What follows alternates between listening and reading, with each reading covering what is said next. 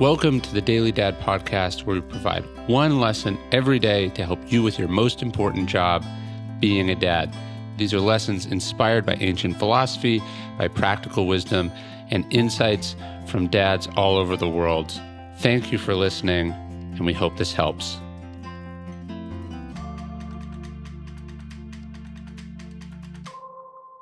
They can't tell you this.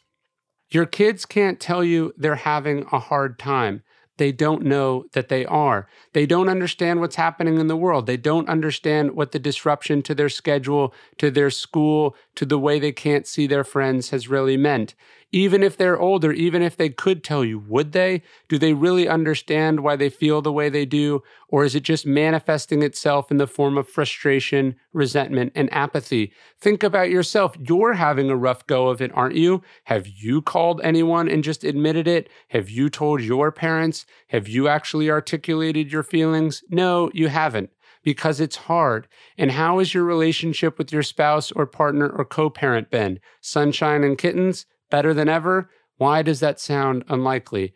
Your kids can't tell you they're having a hard time, but they can say lots of other things. They can say things like, "Daddy, will you play with me?"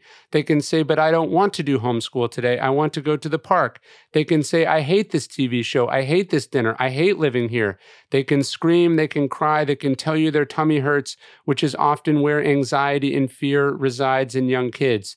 They can refuse to do their chores. They can hit their brothers and sisters. They can wet the bed. These are all just different ways to tell you they are having a hard time, mainly by showing you. The question is whether you are watching or not, listening or not, and whether you're hearing them when you finally do. Hey, thanks for listening to the Daily Dad Podcast. You can get this via email every day as well at dailydad.com.